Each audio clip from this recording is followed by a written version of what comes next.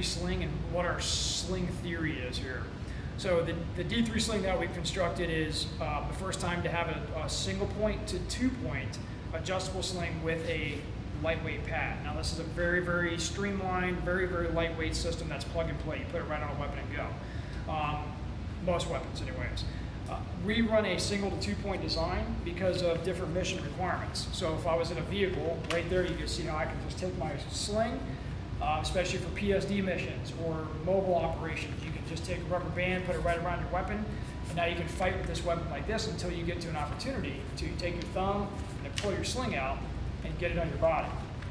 Just like special operations, we've been doing that for many, many, many years. And it's a sling thing. So sling is the first thing if you don't remember anything else. You should practice sling manipulations because it's a part of weapons manipulation, not because it's a simple piece of material like is on a gun. It's the same thing as doing malfunction clearances, speed reloads, tactical reloads. It's the same exact thing because it's going to help you practically in any tactical environment you go into. Okay, so now I've got it in 2-point mode right now. The best place to run 2-point is to the rear end of the gun back here, which we call the rear end plate. A lot of people will opt to put it around the stock, which you certainly can do if you have a stock that plugs in place like that. The problem is I may not have as much mobility now with the sling. So if I needed to break it down, it's harder to break it down unless I slack my body and do that. So if I need to break down for entries on a door, if I do need to go muzzle up in that situation, or I need to muzzle strike somebody to get somebody out of the way, that would be a hindrance for us because it's not the most efficient method. Okay, and that's what we want to go for, is the most efficient, which doesn't necessarily mean the fastest, but over time it will become very quick with that technique.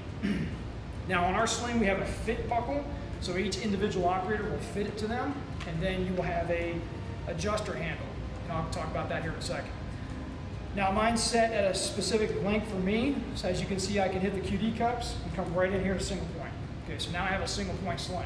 Now, a lot of people don't like single point slings, so I'm going to get some of the misnomers out of the way because they say when they transition, the sling will hit them in the knees. Well, it shouldn't because, number one, my sling's going to be tighter than this, a little bit tighter, so it should transition to right here. The other thing is that I laugh when people say, well, if I have to transition in a gunfight, I don't want to have my knees getting banged up by my carbine. Well, I don't think you're going to care about bruised knees the next morning, okay, because you're in a gunfight. So let's think about, big boy rules here. Number two, people will say we transition over to the side to keep it out of the way. Well, as soon as you start running and stuff, it's going to come right back to center point anyways. So I try to get past the high school arguments there and say, look, single point is going to give you an opportunity in direct action, meaning you're in direct gunfight right now. You're not on a patrol mission. You are going in on PSD. You are in vehicle operations, or you are doing some type of direct action hit on a building or a structure. Okay. What this gives you the ability to do is, number one, break the weapon system down. So there's no sling in the way on the side of the gun. I've seen a lot of guys slopping mags and slings into their mag wells and they have to move it out of the way. A lot of people just discard that as, no big deal, let's move it out of the way. But if I have to take a second to move a sling out of the way during a speed reload, what does that mean? I'm taking an extra second in a gunfight because I just ran out of ammo shooting another human being. So I don't want that happening there. The next thing, for mobility, if you guys switch shoulders, which we do when we're doing more methodical clears, we never do that if we're dynamic or have a team of people behind us, but if I'm by myself, I'm on a corner, I'm definitely going to want to switch, and all I have to do here is pop the stock over to the other side. Now I get the same exact cheek weld and the same exact trigger control with the other hand. I never push a gun over to the opposite side like this because that is not the same trigger control biomechanically. Okay, you have tension built into your system now, and it's a lot harder. So I would suggest keeping it the same as you would on the other side. So that gives you the ability to do that. Now, a lot of people will still say, well, I'm not going to switch shoulders. That's fine, but what happens when you take a round in the shoulder, which I have actually had a buddy happen, tore all his ligaments out, he was running 2-point and could not get his weapon over to the other shoulder in order to engage. So he had to bail out, and then another team of support guys had to come in and help him. And he realized he was shot after the fact. If he'd had a single point sling on, which he certainly does today, if his arm would have went down, he could have simply dropped the gun and picked it back up and at least still stayed in the fight. Same thing underneath a vehicle. So if I go down into an urban prone position, underneath the vehicle, if I did fall, maybe I got shot and it fell down, or I'm shooting underneath something, and I see a curb in front of me, well, I just simply switch the gun and come up above the curb. Or if I'm the opposite way as a right-hander, and I'm underneath a car on PSD mission, because again, I either took this position of advantage or I got shot by hips or legs and I got a mobility kill, and I'm looking through the optic and I see a gas tank, oh shit, well, I don't want to shoot my own car, I come back down underneath. And at that point, if I'm still mobile, I can get back up, I can move and switch back. So night vision, we do a lot of that as well. We're very slow, methodical movements around a corner. I come up quick, switch, pop, and then move. So it just gives you a better range of motion if you want that. It doesn't mean you have to do that. If I go into a patrol mode or a relax mode, I go to 2-point, okay? Or mission specific. I need to clear an act, I need to go up a ladder well. We do this a lot in ship boardings with BBSS missions. So if I'm on the boat, being single point, I'm coming up on the boat if I'm about to climb a ladder, I'll tell the guys I'm about to climb. At that point I can do one of two things. I can either push the stock around and start climbing the ladder, use handgun. As soon as I get up over the top, I pull the carbine back around, handgun goes away, carbine's right there, okay?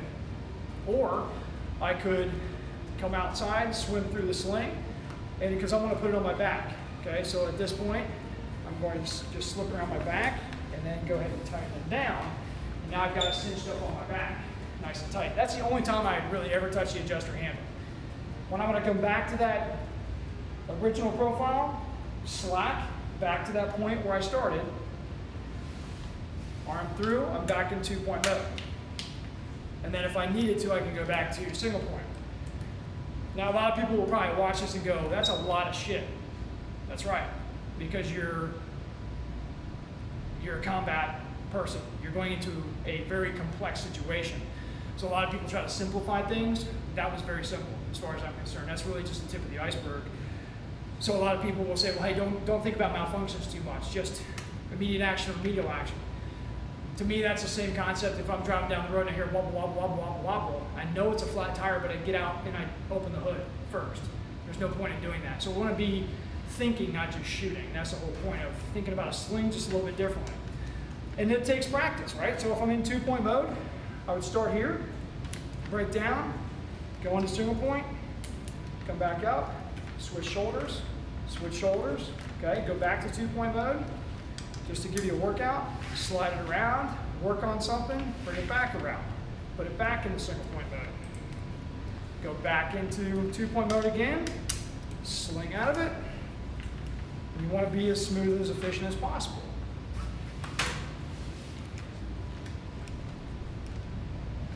And that right there, that last 20 seconds is a simple drill and a workout that there's no excuse that any combat-ready person shouldn't be practicing. They should be doing it, okay?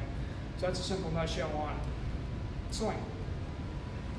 Thank you, Travis. I know it's a little long.